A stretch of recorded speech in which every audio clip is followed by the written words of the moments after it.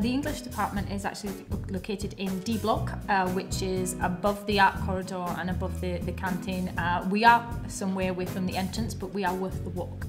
We have a number of different things that are going on in the classroom. So each classroom has books that you can access and be able to use, and obviously all the other resources. We have purchased quite a lot of iPads that are available for pupils to use in classrooms. We have one of our rooms that's got a computer suite in it that's used by quite a lot of pupils. So in general, in terms of physical facilities and resources, that's the kind of things we have in English.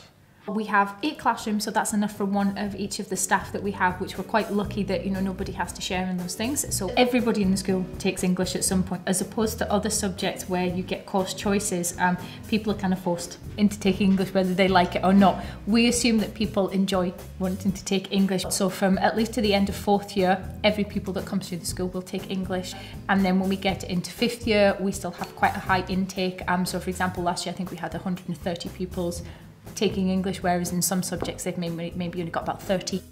Our advanced higher is quite large compared to other schools, but again, and other departments, but I think we were about 22 or something last year for advanced higher. But no, at some point we see everybody, so we get to know everybody, which is a lovely part of the subject that we have.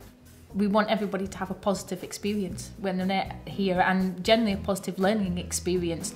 I'm very much of the idea that as teachers that we're all learning all the time anyway, whether it's about pupils, some kind of thing about popular culture that we did not know before, or something about our own learning. So as English teachers especially, you know, we're always adapting and always kind of changing. We want people that's supposed to come out of English feeling comfortable and confident about things. So our expectations are that, you know, they at least give it a go and they try things. I really love the light bulb moment when I see somebody in the class suddenly get it and they go, okay, I now understand it. And maybe it's taken a little bit of time, maybe it's taken a long time, but they suddenly feel, oh yes, I can do that. Or even the other moment where they suddenly go, oh, I really like doing that. Like it's a big surprise to them. And that's the most enjoyable part, I think, for most teachers, but it's the one I really, really enjoyed, having someone feel as though they've achieved and done something.